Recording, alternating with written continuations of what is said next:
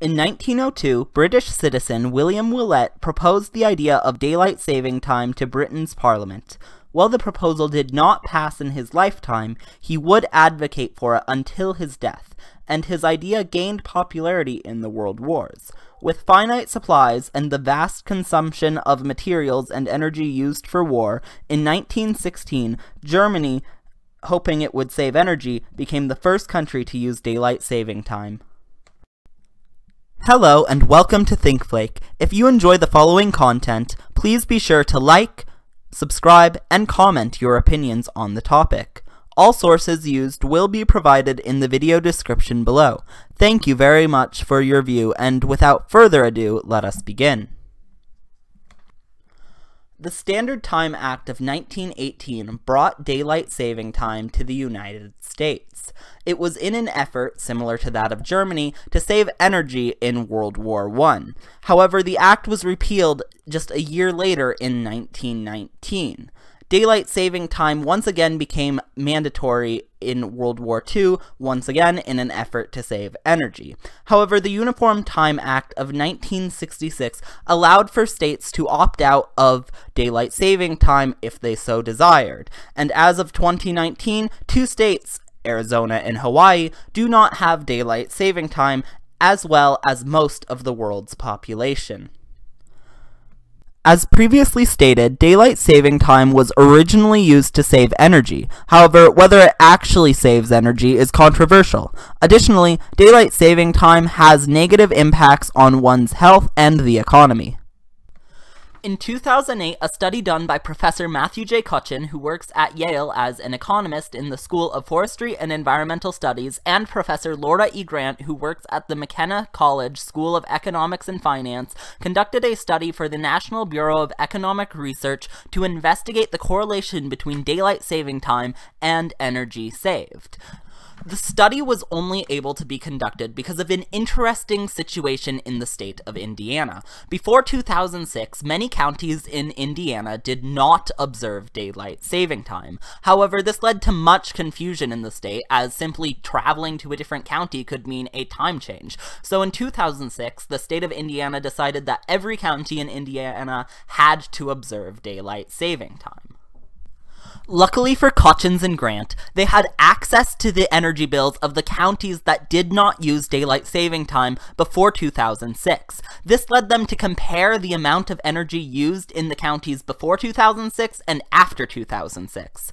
Their findings was that having daylight saving time actually increased these counties' energy use rather than decrease it.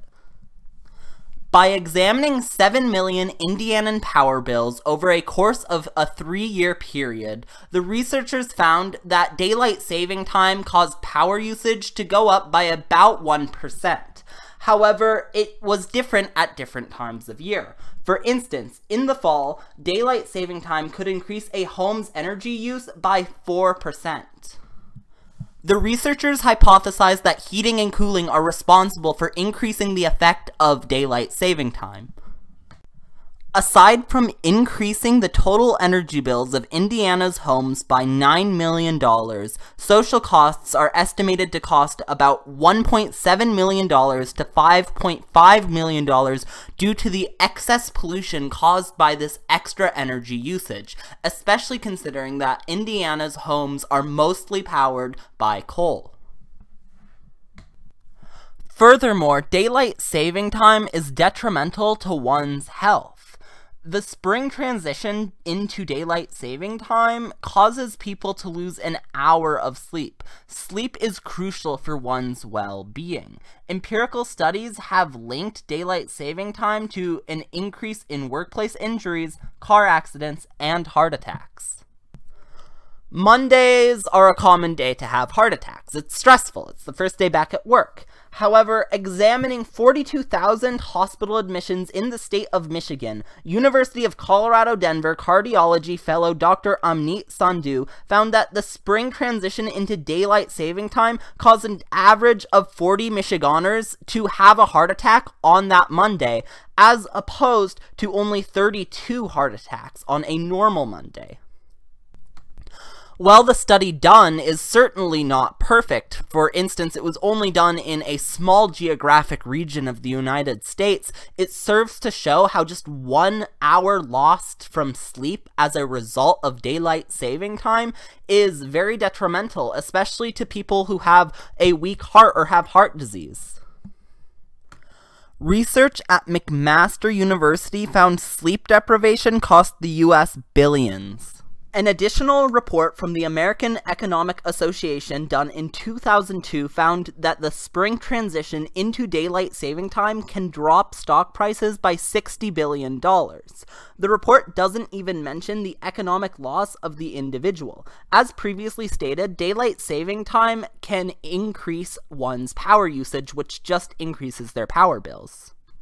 So, daylight saving time should not be used in society because there is insufficient evidence that it saves energy, and contrary to its original purpose, there is evidence that in some scenarios it actually increases energy use.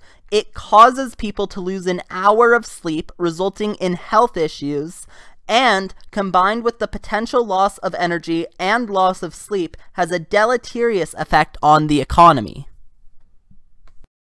Proponents of daylight saving time may note that the long summer evenings of daylight saving time improve quality of life, and some may point to evidence that daylight saving time decreases crime rates. However, these issues can be solved for without changing the time twice a year. Daylight saving time can be used all year, or if the goal is for time to align more closely with the sun, society can change when work and other activities occur. For instance, instead of working a job 9 to 5, one may work 8 to 4 instead for the entire year. This system would change how people view time and allow for the use of standard time while receiving the same benefits of daylight saving time. The time change is simply unnecessary and has a negative impact on society. Whatever the benefits of daylight saving time may be, they can be solved for without changing time. Oh, and daylight saving time may make the evenings brighter, which means I can go to the park longer, but parks should just be open all the time since I'm a taxpayer who pays for the park. Thank you very much for watching the following video. If you enjoyed the content, please be sure to like, subscribe, and comment your feelings below. Thank you very much once again, and have a nice day or evening if that's the time you're watching this.